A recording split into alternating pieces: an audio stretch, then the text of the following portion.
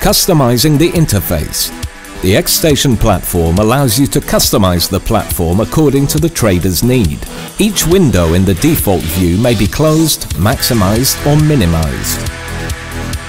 Each section may be moved and changed in size. The platform interface is available in two versions, dark and white. You can change them by using the settings on the right panel. You can also choose the type of arrangement for many charts at once: cascade, horizontal, vertical, grid and full screen. If you have a multiple screen system, you can also detach your charts from the main screen and put them on the other screens. Here are some examples how to customize the interface of xStation. You can add your own list of favorite instruments. Click on the plus icon, provide the name of the list.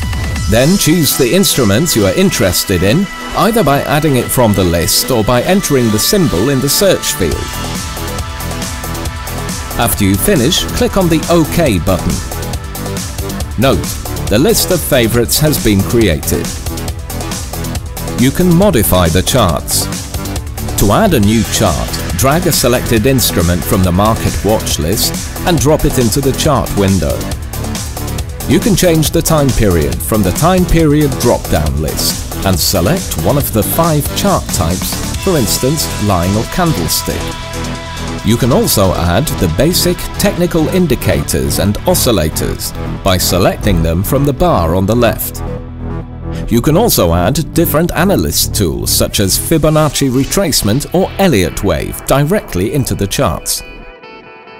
There are possibilities to show only individual chart layers. Compare charts with each other.